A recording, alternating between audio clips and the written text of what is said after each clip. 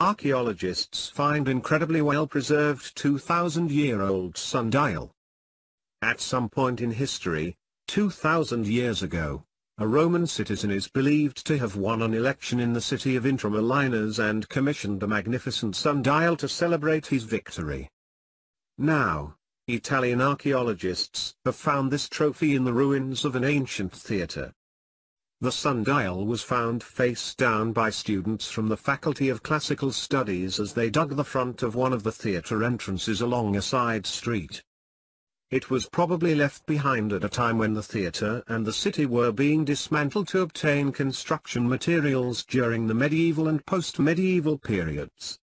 Less than 100 examples of this specific type of sundial have survived and, of them, only a handful have some type of inscriptions, so this is really a special find, University of Cambridge Professor Alessandro Launero said in a statement. Thanks to the information that was recorded in the ancient sundial, archaeologists have been able to identify the individual who commissioned its manufacture, Marcus Novius Tubular, who according to the same inscription paid the order with his own money. According to Cambridge researchers, the clock was created around the middle of the 1st century BC.